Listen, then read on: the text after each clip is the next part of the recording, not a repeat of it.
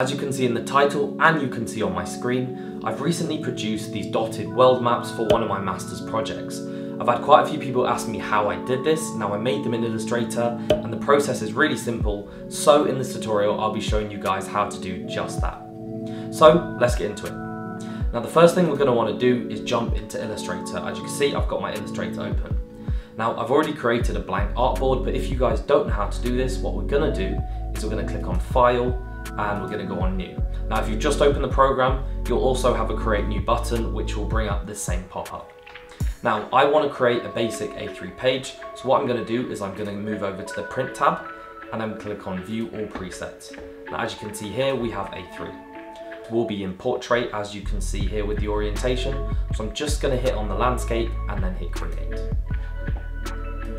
Now what I've already done is I've gone onto the internet and I've got a photo of a world map, ideally somewhat high quality, that we're going to turn into our dotted map. Ideally, I would recommend you have a either solid white background or a solid color background, because it's going to make it very easy for us to select this and delete it afterwards. Now, when you put this map into your program, it will go in one of two ways. It will either paste it embedded or unembedded. I've made sure mine is unembedded just so I can show you guys if yours goes in that way. What unembedded means is that the image you've just pasted in is not actually stored in the Illustrator document itself, it's referencing it from, say, somewhere on your computer.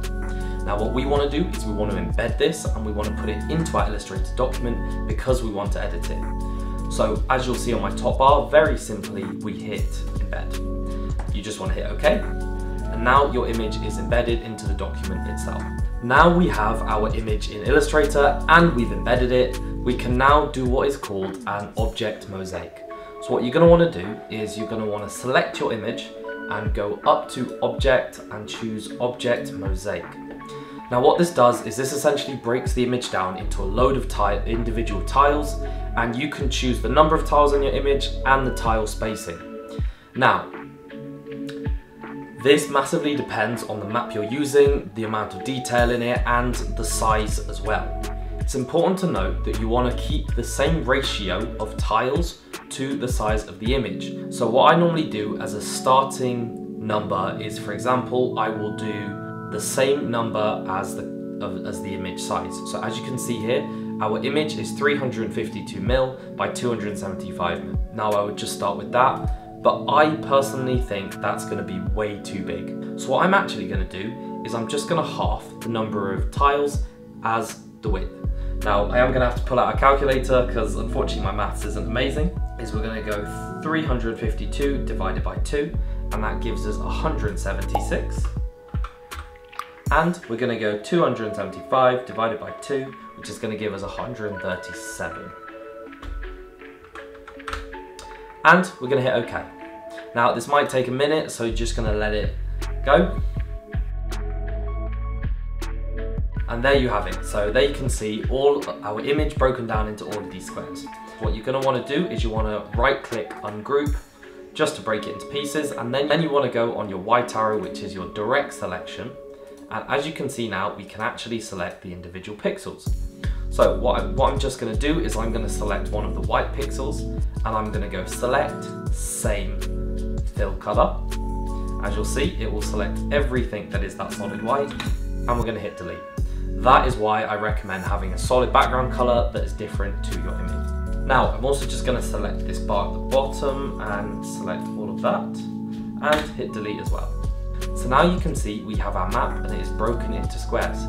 Now it's important to note that it does maintain the color. So for example, if you have a map that is highlighted by country and you want that detail to be kept, it will also keep the color. So then what you can do is you can go select same as again and you can select all of that color in the map. Okay, so now we have our pixelated map. We're going to now convert them into the circles. So what I want to do is I want to select all of these individual pixels, being careful not to select the frame. So if you can see I'm on the frame now, I'm just going to move over a very small bit and I'm going to click and drag and select all of these objects. So as you can see, we haven't got the frame. Now quickly, you're just going to want to zoom in a bit so you can see the individual squares. You'll see why in a minute. Now, the way we're going to turn these into circles are we're simply going to go to Effect, Convert to Shape, and Ellipse. Ellipse just means circle. you'll get this pop-up. And the first thing you want to do is change it from relative to absolute. This will determine the exact size of the circles and it will center them in the individual squares. Now, as you can see, they're absolutely massive. And if you remember, when we calculated our tiles, because we divided the image size by 2 to get our number of tiles, we know our tiles are 2 by 2 millimeters. So I'm going to first put this in just to show you guys what it looks like. Now you just need to click back into the width once you've typed in the height, because it doesn't update instantly. So what you can see here is we've now got circles, but they're all touching. Now for my final effect, I don't really want them all touching, so I can simply make it a little bit smaller. So what I'm now going to try is I'm going to try 1.8 by 1.8 and see how this looks. And I'm going to click back onto width to see. So I'm actually very happy with this, and I'm going to hit OK. Now we're going to zoom out. And that, very simply, is how you create your dotted map. Say, for example, you want to start colouring areas. So as you saw in my example, my project was based in Italy and I coloured in the area of Italy. Let's say, for example, your area is in Australia. You're going to select all of that. You can go to your colour tab, select a colour, say for example I want it dark blue, and hit OK. And now you'll see this area is in blue. Say for example you have a project somewhere else, you can select this area and you can also recolour that. Now, as I mentioned, if you have a map that is already broken up into countries or continents with their own colour, you will now be able to, for example, select one pixel, and again you can click select, same as, fill colour, and you'll be able to select all of that colour. So if you have this with the countries, you can now select whatever colours you want, and you can always recolour them to your own aesthetic. So guys, that's all for this video. Hope you found it helpful. Click here to see some other tutorials, and I'll catch you guys in another video. Take it easy.